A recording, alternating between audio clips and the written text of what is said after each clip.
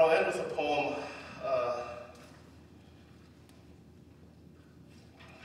called Crowning, which is a poem about my son being born. Book of Hours is really a book that was about my father, but then also about this gift, I suppose, of having a child after that. Now that knowing means nothing. Now that you were more born than being, more awake than awaited.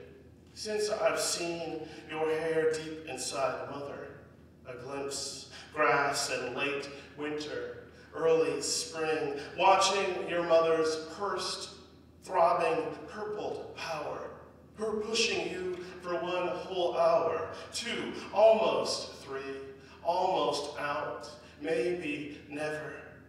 Animal smell and peat, breath and sweat and mulch matter, and at once you descend or drive, are driven by mother's body, by her will and brilliance, by bowel, by wanting, and your hair peering as if it could see. And I saw you storming forth, taproot, your cap of hair half in, half out, and wait, hold it there, the doctors say.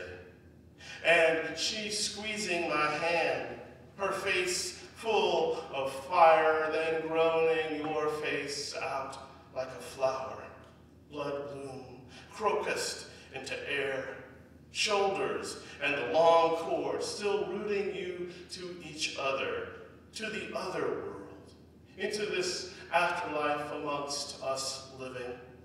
The cord I cut like an iris, pulsing.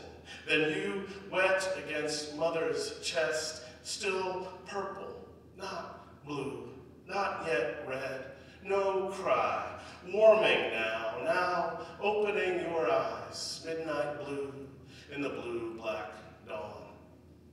Thanks.